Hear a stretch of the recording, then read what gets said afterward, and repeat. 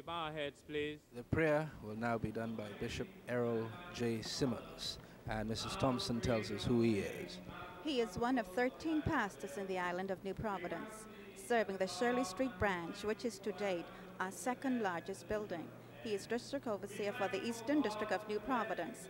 He teaches church doctrine in our Bible Training Institute classes. For what occasion?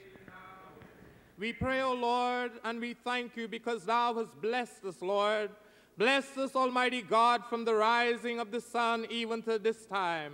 We thank you, Father and God, because thou hast enabled us, Lord, that we can assemble, Almighty God, at this time, Lord, to thank you for blessing us with a servant that have passed on to his reward. O Lord God and Father, we pray that thou would bless the man's servant that thou should use to speak to us and comfort our hearts from thy word today. Lord God and Father, thou who knowest our needs, and thou who supplied every good and every perfect gift. Oh, Lord God and Father, we thank you, Lord, that even this servant that have passed on in his death may be the cause of many being turned to righteousness. Oh, eternal and everlasting Father, we know that thou art with us. Thy word said you will never leave us. You will never forsake us, Lord. You will be a father to the fatherless. You'll be a husband, Almighty God, to the widows.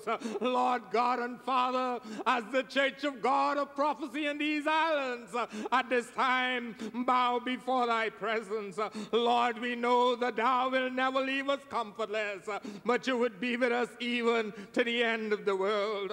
Oh, eternal and everlasting Father, you do it all things well, and we thank you, Almighty God, because thy will has been done. Oh Lord, we thank you, Lord, for anointing your servant to teach us in the way you have taught us, Lord, that we may walk in his footsteps and follow on to know the Lord. Lord, the enemy is about us, but we thank you, God, because the Spirit will never leave us.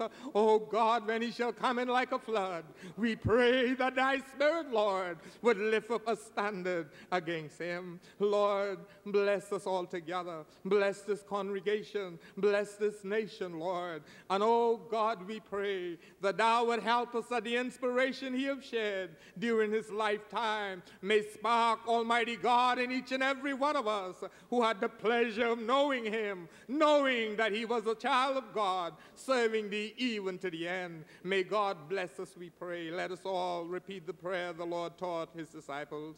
Our Father, which art in heaven, hallowed be thy name. Thy kingdom come, thy will be done on earth as it is in heaven.